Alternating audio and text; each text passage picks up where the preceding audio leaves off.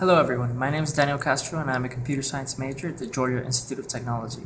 Today I will be talking about one of the extra credit lectures that I attended for my Physics 2212 course.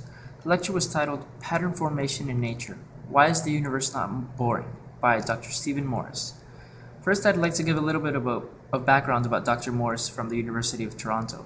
Dr. Morris does a lot of work in observing patterns in nature that occur due to physics.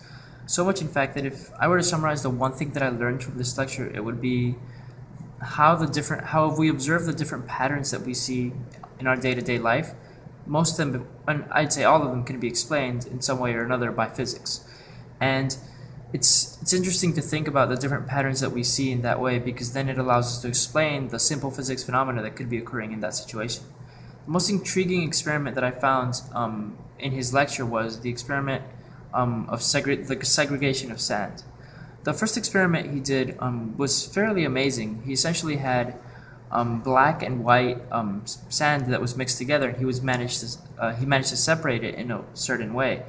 I tried the experiment myself. I was not very successful. You can see the picture I'll pull up. If you pour two different grains of sand that have been mixed into one thin rectangular box, and you pour them right into the center, what then happens is that the sand begins to segregate, and I'll explain why in a second. But the reason why my experiments didn't work were mostly because I didn't have the right grains. So the grains are supposed to be from fairly similar density, and I just had random grains of different colors that I was trying. First I tried sugar with paprika, which was not a good combination. I tried different sized beans, so essentially much larger grains.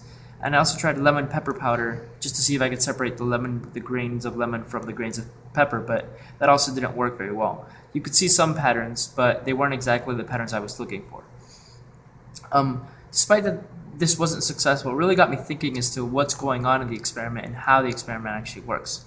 So the explanation that I have is that you have this thin rectangular sheet and you're pouring mixed grains into it. And this is somewhat what he explains as well in class.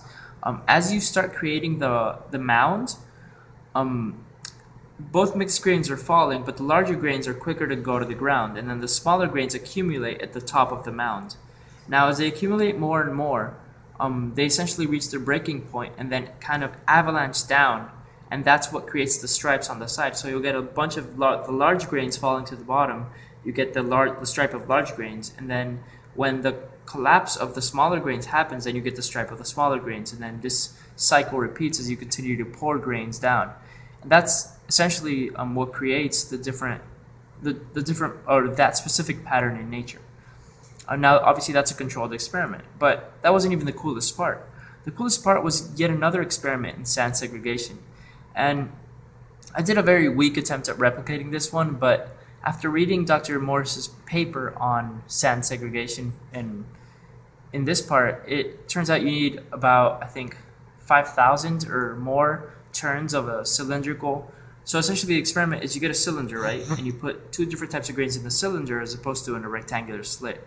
Now in this, you rotate this cylinder constantly, and over time, the sand actually segregates into stripes of black, white, given that you use black and white sand, obviously. Now, he performed this experiment back in 2005 with his colleagues Christopher Charles and Sena Khan. I'll try to link the actual paper down there, but the cool thing is that I highly recommend reading the paper that he wrote on it. The paper is titled Pattern Scaling and the Axial Segregation of Granular Materials in a Rotating Tube.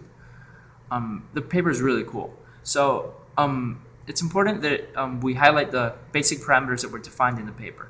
First of all, the grains must be of approximately the same density, but must have a different grain size. Even better, if the diameter of the cylinder becomes too small, the grains seem to no longer segregate, which I also found really interesting. In the experiment, he's rotating the tube at about 2.5 radians per second, and they added a little bit of anti-static powder to the two grains in order to potentially prevent other factors from changing the results of the experiment, and essentially eliminating other causes of the experiment. Now, I found the coolest the fact that at the diameter of 1.9 centimeters, the grains stopped segregating. They said they ran this for several hours. It doesn't actually state how many, but in comparison, for a diameter of 2.35 centimeters, which is only slightly bigger, it took a crazy 15 hours to segregate. Just to put this in perspective, I did a little bit of math, and hopefully I'll be able to kind of write it down on the screen here. So 360 degrees, which is one full turn, is 6.3 radians. It was rotating at 2.5 radians per second, which therefore gives us 2.52 radians per second. Sorry, 2.52 seconds for it to complete one complete turn. Now, if we calculate how many turns are in an hour, then we can get obviously the turns in 15 hours. So you have 3,600 seconds in an hour.